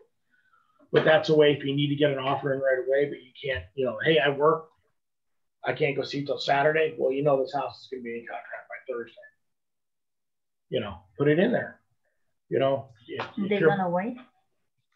They may. You make but if somebody else makes an offer and they like it. What if I offer them 20 grand more? You think they might wait for my offer to let me see the property? Or now, you know, they're entertaining an offer now that can change things. It's worth jumping out like you're trying to see the house. Right. It just gives you that opportunity. Right. Other things.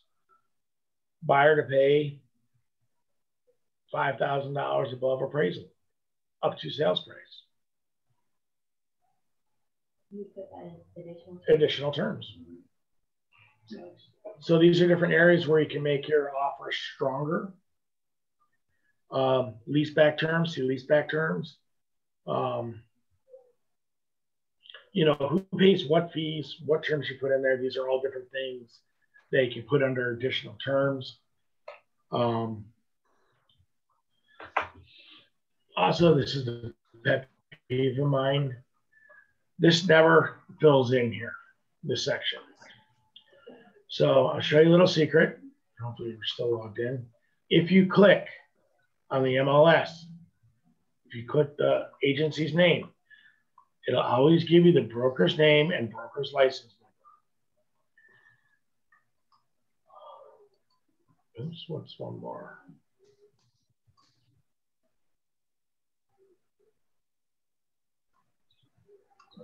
Yeah. So you can fill out the broker's name and license number in there. A PDF that's signed, that's a secure document over the other agent. It's hard for them to go in and type on that. Right, exactly. So for me, people that fill that out, actually, on my hat, probably get a little more attention. Right. You know, so I'm like, you're taking the time to do that. To make my life a little better. Right. You're just making it. Obviously, we can't. You know, check if they have an interest or not. Seller stuff, and then obviously they're gonna accept it, counter it, or reject it. Now, this is one thing I always go over with my buyers. So these are the options. So we're gonna submit the offer. The seller has the option to accept our offer as is.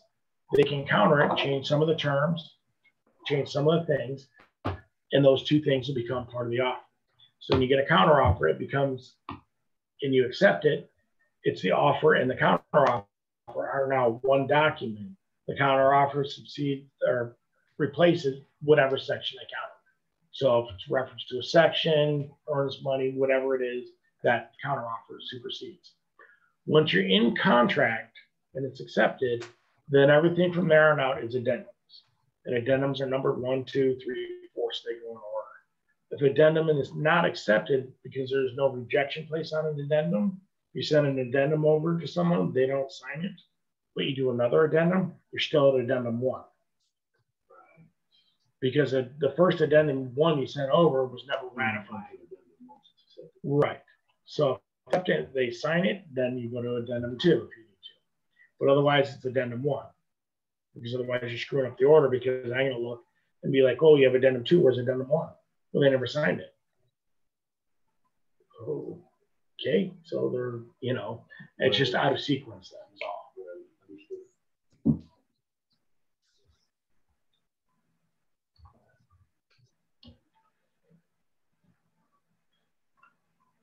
But that's basically, you know, a couple things. And then let me share a different screen here. I just want to show you guys a few different offers here.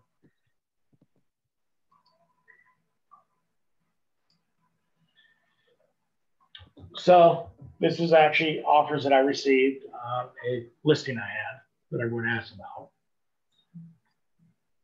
And just kind of want to see what you guys think about how they wrote them. See if you guys pick up anything. Stuff I highlight on them is just I highlight for the purpose of the seller, just to see, you know, like things I'm just looking at, like here's the offer price. So in this case, they're offering $3,000 EMD. That was in there. That's the purchase price on the property? What's that? That was the purchase price? No. These are offers that weren't accepted. So these are offers on the listing on Washburn that I had. So they're offering $292,777. It's a crazy number. Yeah. Where would they come up with that? So they're getting a loan for $278 conventional. You can see blanks in here. You can see blanks in here. Doing conventional loan, balance of purchase price. I was looking to see what they're putting down total. So we're looking at the terms. New loan application, 5 days. Appraisal 21, loan 30. Now, in my case, my seller, they're buying a new home. They need to sell this home in order to buy this new home, which they aren't going to need the money till mid-November. Oh, well, new construction home? New construction. But we still wanted to get this for the loan purpose with the new home construction. We just wanted to have the cash available because they're putting a large amount of cash down. So in this case, you know, for something I want to close quick, do I want to wait 30 days? So I bring that up to the buyer. Do I want to wait 30 days for, can they get the loan and find out they can't? Because now I got to put the house back in the market. And if I am closing, you know, that would put me into September. Then I find out, now I got to put the house back in the market, try to get another escrow now at the end of October. Right. So those are things that I take into consideration when presenting. Not contingent.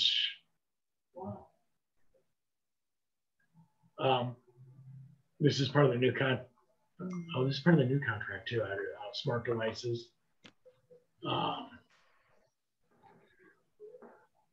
WGN International Title, don't know who that is. Close of escrow. Yeah, when do they want to close by? That's important to look. Due diligence.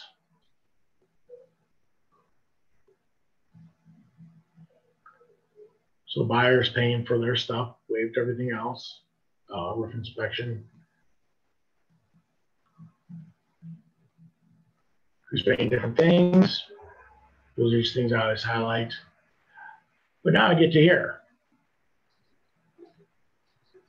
They want $7,000 in closing costs. So they offer me $292 minus 7. That brings me back down. So essentially, my seller's gonna net $7,000 less. We aren't gonna get $292. We're gonna get $285. And they want a home warranty for $950. So that brings me down another $1,000. So that's affecting the bottom net of my sellers, what they're gonna get. I love it when they do this, CIC demand. There is no CIC on this property. There's no HOA. It should be LNA. So for me, I look at those things. I want to know how competent the other side I'm dealing with is.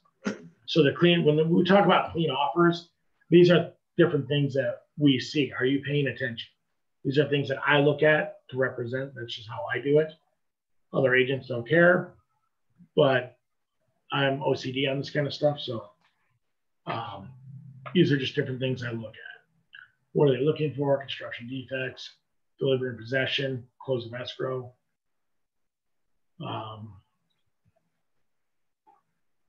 Then I want to look and see, do they have additional terms in here? Oh, they do. Buyer allows seller to rent back through end of October, contingent upon between buyer and seller agreement. So we don't know what that agreement is yet, how much they want. Buyer to pay office, okay, and then I think it says, in the event appraisal comes in lower than asking price, the buyer and seller are unable to negotiate into acceptance. Cancellation of purchase, seller shall reimburse the buyer. So if it doesn't appraise and my seller doesn't agree, they're saying now my seller has to pay for the appraisal. Wow. So obviously we didn't take this offer. Well, you told us to do the same thing if it's overpriced, but that wasn't overpriced. Right, but I asked the seller to pay up front. They're saying if it doesn't appraise, then my seller, so they're saying we'll pay for the appraisal, but if it doesn't appraise, we don't agree now. Now the seller's going to pay for it. So they reversed it. They should have just asked my seller to pay for it up front and they'll reimburse me close of escrow. If it appraises. I see. They did it backwards. So here's another offer. Let's look at this one. So 290,000. So this one to be picked up by escrow holder. No days. They don't say when they're going to do it, so that would default to 1 business day then technically, but still. So this one's kind of interesting. We're doing 3,000 earnest money. We're financing $252,000. We're putting a balance of purchase price for $55,000 for a total purchase price of $290,000. Unfortunately, their numbers add up to $310,000. Yeah. Yeah, just the 55 to 252 already over. Basic math. Yeah. So this is kind of like one of those things that okay, not great. I'm like, who am I dealing with? Right. Yeah. As a selling agent. So now at that point, do you redo the contract, the whole document, or do you? If I wrote this, I'd redo it. If I did the error, I'd be like, yeah, I'm sending you a new one. But for them. For them, just reject their offer. They can't even run it off for property. I got 19 offers on this property. You can't do it right. Do I want to work with you? No. Okay. So you'd be like, check, divide. Yeah. Gotcha. Here's the last one, 292, 3,000. This was actually sent to me. Wow. Kind of missing A lot. Mm-hmm. Do I really know they're doing a conventional loan? I don't even know how much they're financing technically, just kind of, can't fill it out properly. It's just, these are things, unfortunately, and I got a lot of them, by the way. I got a lot of different ones that are just like, you wonder out there. And that's why when you hear us kind of getting on you, it's because we want to be better. Right. Yeah. We want to do it right. I can fill out a purchase agreement in probably 5 minutes. And within 10 minutes, I can have it sent up for e-signatures. For what? For e-signatures. Oh. And out to the client. If you know what you're talking about and and you ask, what do you want to do? Do you want a home warranty? Do you want this? You should be able to get an offer written up in 15 minutes at the latest. Because you're just filling in numbers. If you know and write down appraisals, the biggest things you got to know are your appraisal contingency, your loan contingency, and your due diligence. When you're closing. 3, 14, 12, right? Loan. Well, appraisal is 14, loan would be 21. Oh, no. So here they have 14 and 18. So that's a little bit stronger, like to me, that's a little more appealing, even though they screwed up the first page. 9:30, they're closing at the end of the month. These offers were being accepted in the middle of August when we were doing this. So now you're doing 45 days. Once again, that pushes my seller's timeline. So if I was going to consider the software counter, I would tighten up that closing estimate. Indefinite due diligence. That's convenient. I don't Didn't think, put any- you know, that's, So when he leaves it blank, Right, then. exactly. yeah, I kind of need a number there. That would be counted out. Don't they double check these? Like, look at Her things broker, every the time? broker Yeah. or whoever. Well, they don't. Like when you guys write an offer, you're out there, you know, you write an offer Saturday night on a property just showed, you're setting it off. You know, you're going to sign and set it off. We don't review it first. I want you to review I it. want I you mean, to yeah, review it. You can ask us to review it, we will, but we aren't just going to automatically. No, You know. I would. But what company is this guy working for? What is it? Uh, Andrea. yeah. Oh, okay, that's a buyer's name. So this all blank. No. Now here's the problem. We're like, well, you only asked for a home inspection. You didn't ask for this other inspection. Well, you take this into court and be like, well, we didn't not ask for one either. Right. It's blank. It's not clarified. That's why we don't leave blanks, because it's subject to interpretation now. What? I assume you didn't want a pool inspection. You assumed I can still get one. I just didn't answer the question of who's paying for it. So now the court will say what? Well, I can be like, no, I want you to pay for the pool inspection. See, now it's subject to interpretation Okay. because there's nothing answered. There's nothing defined who's paying for what. Whether you waive it, whether you're going to do it or not. So these are just different things like, you know, lender's title policy, buyer, owners, okay, transfer tax, appraisal buyer.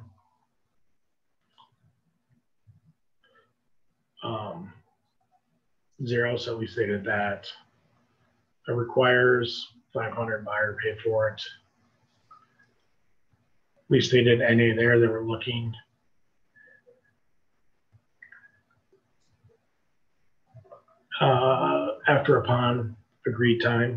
Upon agreed time afterwards.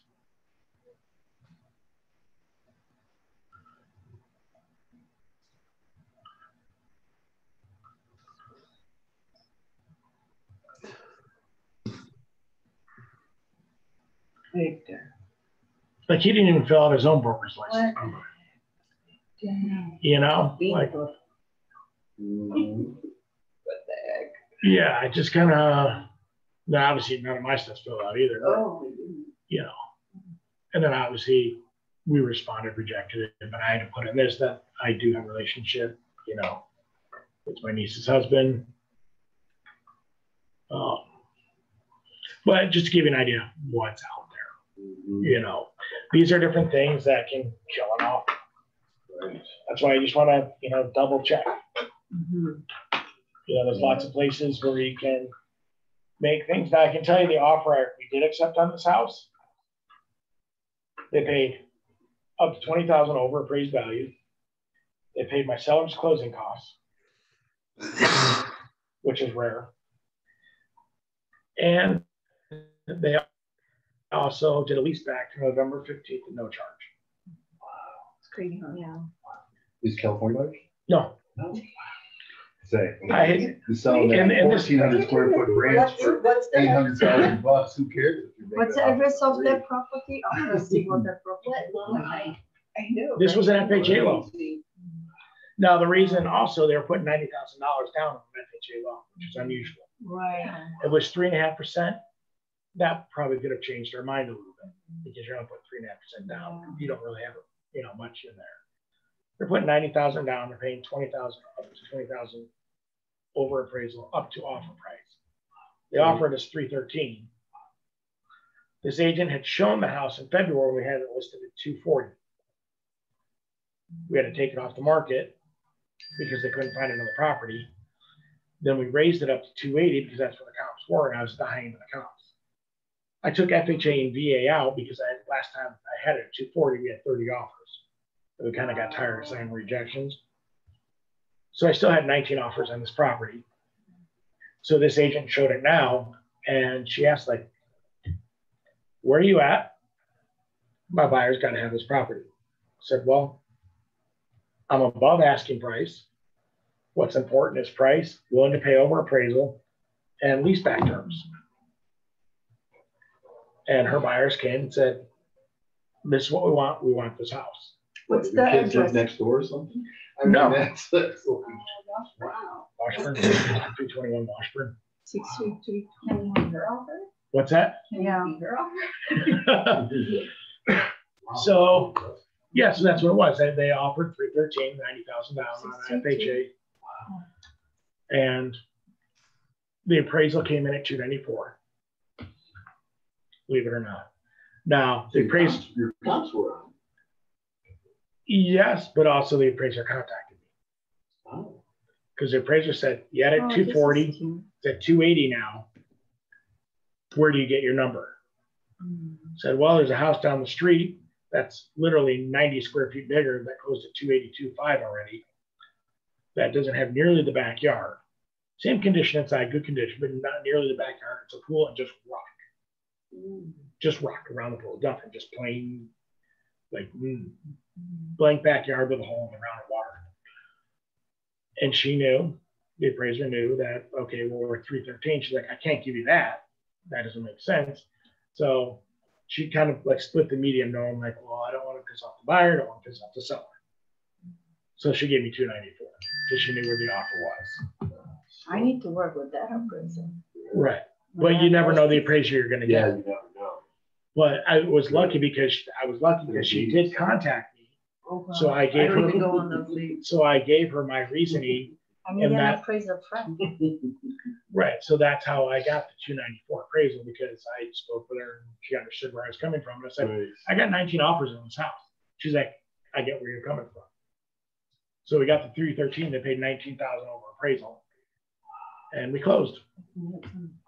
That's I awesome. won't Good for confuse. your lead. Yeah. Yeah. So you add the 33,000 over asking price. You add closing cost of $5,000, and you add 2 months rent in there. You're a genius. 40 grand basically over what we're Above asking. and beyond. Yeah, they went above and beyond. Yeah. This, the agent was like, I can't even believe I'm sending you this offer. Like, I've never done anything like this in my life. You know, she's like, I can't even believe But it. it was dictated by your buyers. Right. But she hit all the marks. Oh, yeah. Bang, Oh. bang, bang. Well, she Oh. called you to find out what was important. Right, to but you. so did everyone else. But everyone else is coming in at 290. They're like, oh, we'll do a rent back at $1,500 a month. I said, hey, our rent back terms are important. Paying over appraised value is important because I know where the comps are. I'm not lying. You know, I know where I price it. I was at 280. I was at the top end of the comps. I didn't expect them to go there with it, Right. but once they did, it was, you know, we reviewed every offer, and it's kind of like hard Nope. to turn down. Nope, nope. Yeah. So I mean that's like the golden egg offer. Like, Right. you know, but it was just, I communicated with the agent. I didn't say what my highest offer was. I said, I can tell you, I'm above list, like above list, you know. So I kind of gave her the indication, and they're like, we got to have it. So they're like, what do you think we should do? You know, they had already gotten blown out on 6 other properties. Yeah, they Couldn't get them. Oh, wow. That was part of the deal thing too. That The was buyers part of the deal. had Wow. gotten blown out on 6 other properties. And they're like, done, No, throw it yeah. down, just give it to us. Aw. So, There we go. Nothing wrong with that. yeah, Good for you. but you know, that's it. I mean, contracts Hopefully always, this wasn't a courtesy listing. no, Oh, definitely not. Had to throw that I put out. a lot of work into that listing, let me tell you. Yeah. Yeah. So, Things we do for family. but you know, that's basically it. There's a lot of different ways you can structure contracts. And that's why I think they're important, because you need to know how to write them, where you can put in additional terms, and also what to look for. I had a lot of offers here asking for the kitchen table and a new cabinet or whatever they put under the TV, which my niece had literally just bought a week before. She's like, they're not getting that in the sale. I just bought that. Why would I want to give that up? You know. Mhm. But if you don't look for those things and overlook them, you can get burned. You get burned. So it's always key to look at, you know, what people are writing and also what you're writing. You know what you can write and how to ask for different things. I'm gonna have to look at mine. Yeah. Yeah, they're really good at writing offers. Absolutely. I think you're good at seeing like the different angles. Like you're really good at getting creative with that. Yeah, and that's it. It's kind of how you word things. Because And I think as a new agent, you don't really think of that because you're just trying to like check all the boxes. you're trying to check all the boxes. You don't But you wanna tend make you it tend to wrong, overthink things too. Yeah. Sometimes being simpler is better but- because it makes it clear when you start trying to write all this mumbo jumbo in there. Now I've got to counter you out. I've got to clean up the language you wrote in there to make sure. You know, now you're making more work for me. Mhm. So if we're gonna, and there are times, yes, I've negotiated back and forth between. Said one thing, like we're on our fourth addendum or fourth count. So I finally counted, and we were just like, everything was there except for like one thing. I was like, hey, if we do this, are you guys in? Before we waste the time and we go back and forth with 5 more counters, let's just hash this out. What do you need? This is what we need. Can we reach an agreement? Boom, did it. Then we wrote the counter out and had it signed. This was the same deal. Not the same deal. This was a different one. Yeah. Okay. This is actually the one where I had to pay for half of the roof repair. Okay. It's a $3,000 roof repair. And they paid $1,500 before we even closed, without even a guarantee of closing. Wow. So it's impressive. It is impressive. So it's just, you know, another case where people wanted to be in the neighborhood. They wanted the house, loved it. You know, it was a great house, but the appraiser made it a condition. So it had to be done. It was a condition, had to be fixed. Seller didn't want to spend all the money, and buyer's like, I'll split it with you. And they're okay. Done and done. So, Well, thank you very Yeah. much. so obviously, Learned a lot Carrie, here, really. myself, Kevin, we're always here for questions. I was here to help. But, you know, just realize that we always want you to try to write it first, Oh, sure. just to see where you're at, the way you're thinking, because I think that's the way you're going to learn is Oh, by I agree. reading it first. And then we can review it and be like, hey, why'd you put this? What was your thinking? So that way we can help fix the way you're thinking about it and get it correct. So Right. that'll help you become a stronger contractor as well. You know, we have the advantage of looking at hundreds of contracts every year, thousands of them. But over the years, you know, we see counter offers, everything. We've seen it all. Because Carrie and I, we get all of your contracts. Every time we write an offer, we have to review them. So that gives us, you know, 100 times the experience. So, My God, I thought it was Tuesday today. Well, But, thank you so much. all right. Yes, So really. I'm going to go ahead and end this now. Are you recording the